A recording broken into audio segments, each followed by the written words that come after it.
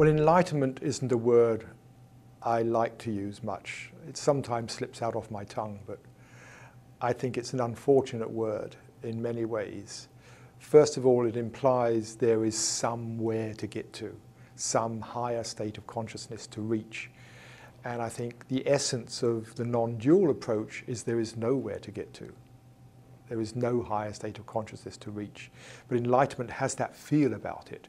And I remember when I first got interested in spiritual stuff, I started reading all these different texts and things, and enlightenment was there, and I thought, oh yes, it's going to be some wild, extraordinary, higher state of consciousness, like, I don't know, but like there was something that was going to happen that was going to change.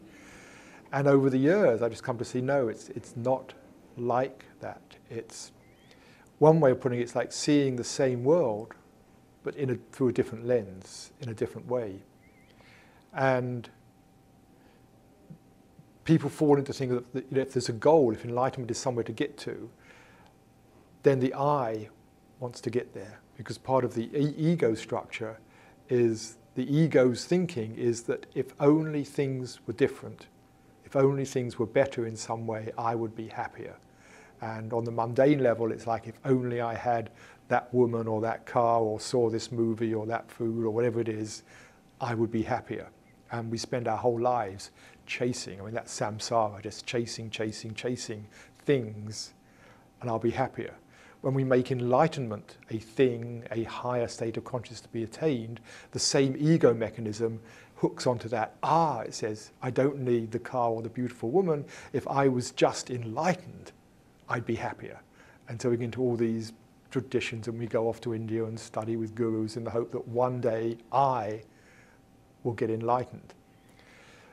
I prefer to use the word awakening, to just awakening to what is. And the what is ultimately is there is awareness, there is that sense of beingness, that sense of presence, which when you open up to it brings with it that quality of deep ease that's there. And you realize that that sense of I that wants to find things, do things, be in control, is just a thought system that goes on in the mind.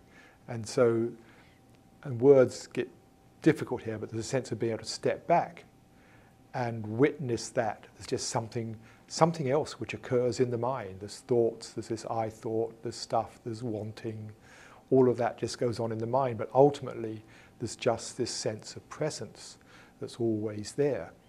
So it isn't about getting anywhere different, it's really about stepping back from a lot of the stuff that already is to become more conscious of what's already there, eternally there, not changing.